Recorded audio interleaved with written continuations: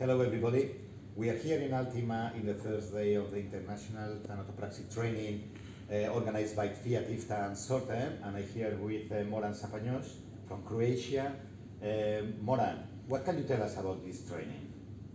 So far it's been great, and it has connected a lot of people all over the world in order to share ideas and techniques and their practices with others.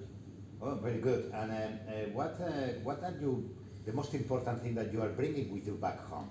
The most important thing I'm bringing back home is the knowledge I gained during my stay and my practice, and different techniques and ideas different ideas and techniques to implement in my field of work. Okay, well, thank you very much, and enjoy the rest of the course.